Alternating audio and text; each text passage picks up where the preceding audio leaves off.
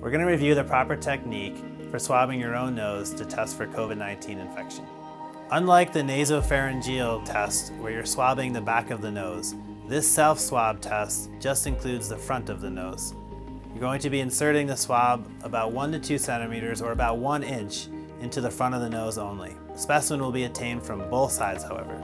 Each testing kit will include a testing vial with the solution and a swab. The swab has a break point about halfway down. This is where you will disconnect it once you insert it inside the vial. The first step is making sure your hands are clean. Once your hands are clean, carefully open the swab from the package. Remove the swab carefully, making sure the end where the cotton is does not touch anything except for the inside of your nose. When you're ready, insert it in your nose, approximately 2 centimeters or 1 inch, or until you feel resistance. Carefully rotate the swab 4 to 5 times, or for about 5 to 10 seconds, making sure to collect as much specimen as possible. And then you're going to remove it and do the same thing on the other side.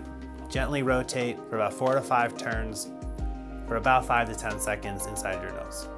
Once you're done, open up the vial and place the swab cotton applicator down first into the container. And then snap it off at that natural break point and place the cap on the container.